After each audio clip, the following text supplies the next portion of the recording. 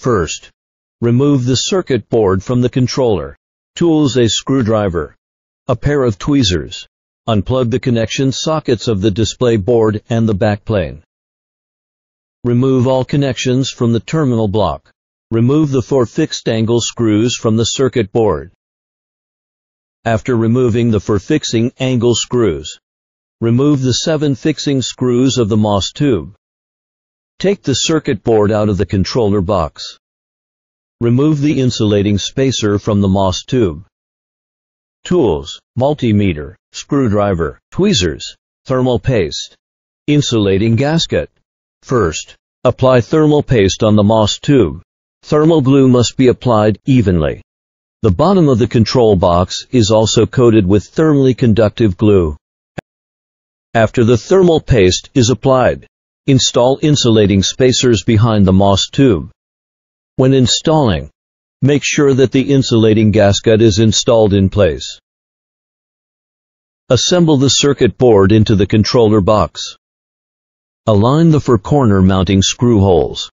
First, screw on the 2 diagonal screws, out of the 4 screws on the outside. After fixing of the circuit board, install the fixing screws of the MOS tube. There will be insulating particles on the 7 fixing screws of the MOS tube. To ensure the integrity of the insulating particles above,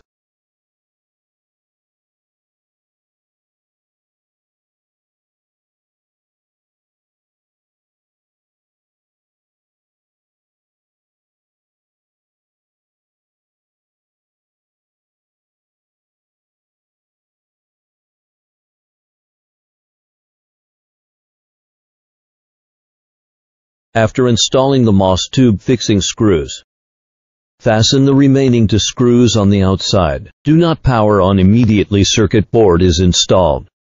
Use a multimeter to check whether there is a short circuit on the circuit board. Set the multimeter to beep. If there is a short circuit, the multimeter will keep beeping.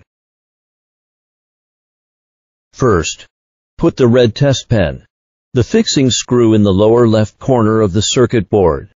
The black test pen measure P positive, P negative, W. The UTLTH Welcome and the lower right corner fixing screw respectively.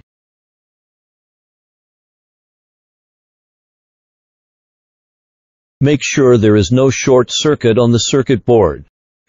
If there is a short circuit, the installation needs to be rechecked. After checking, reconnect the corresponding terminals.